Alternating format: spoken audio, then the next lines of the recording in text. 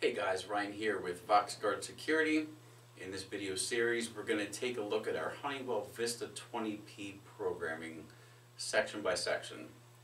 Let's take a look.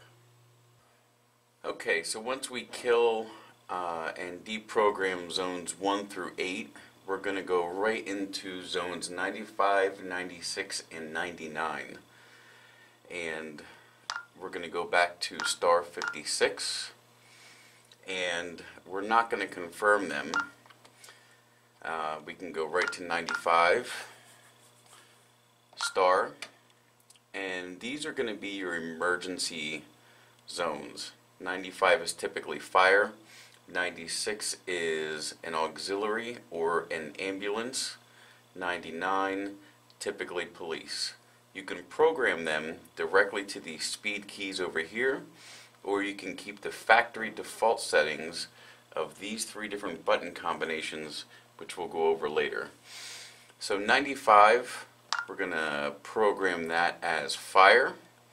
So that's going to become a 09, and you're going to see that this is going to display the word fire there for that zone type.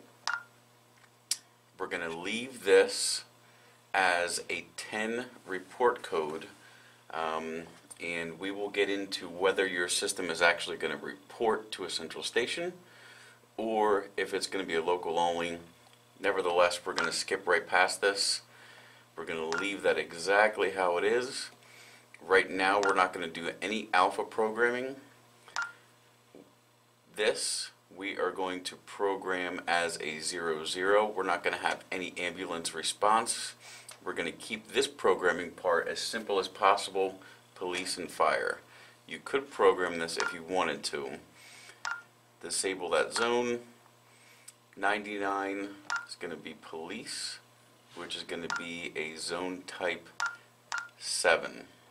And the reason that we're going to program this as an audible instead of a silent is that if someone is in your house, the siren will scare them out. You don't want a silent unless it's specific situations like a jewelry store or an actual home invasion type situation, which that's an entirely different set of videos. For right now, to keep it simple, if you press this button, you want to scare someone out of the house, so we're going to choose audible, a 07. And that's up to you to decide which is going to be best for your specific application. And there's a million different scenarios. I can give you my opinion on which one will be best, but for right now, this is just the programming part. 07 audible, 24 hours means it doesn't need to be armed. It can be disarmed, and that will still work. 07, same report code. This is the first digit. This is the second. Ends up as a 10. Not going to program the alpha, and that will take care of the zone programming for right now. So we're going to hop right back out of there. So basically what we did was we took care of the first 8 and the last 3 zones, which are the only ones that typically come with any type of programming done to them. So right now we have a clean slate, and we know that when we program these zones, or these buttons here on the side, that we already have police and fire enabled, and it's just one less thing to go back to. Again, this is just one way to do it. This isn't the only way. This is the way that we program systems. Hopefully this will help you with your learning curve. After that, we're actually going to go right to programming the speed keys, which is star 57. And these are identified as A through D. So this is A, this is B, this is C, this is D. We're going to start with A. We're going to enable that. Partition 1, which is for most residential systems, there's only going to be one partition. I strongly don't recommend complicating it with multiple partitions unless absolutely necessary. And we will leave that as fire.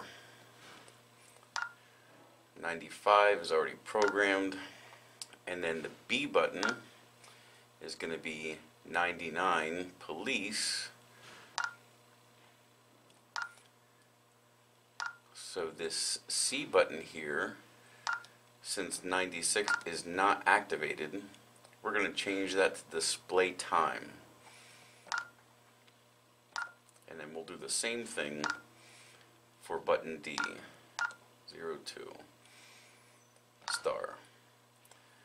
So now what we have is fire, police, time and date, time and date. Again, this is one way to do it. This isn't the only way. This is something that works for us to keep it simple. 00 gets you out of that star 57 mode. Like I said before, star 99 will usually work depending on what field you're programming. 00 sometimes is needed to hop back into this main menu. So now we can go to star 20, or we can go to star 56. We can enter back into any of those fields from where we are there. After this, we're going to go into programming the actual RF keypad, and I'm going to show you how to program an RF zone as your next step. And this will change whether you have 8 hardwired zones, or if you have 16 hardwired zones, and then you're going to start at zone 17 with your wireless. Those are going to be different videos, and that's an entirely different conversation. So for right now, we're going to keep it simple. I'm going to show you how to enable wireless contact to your 6160 RF and Vista 20 keypad.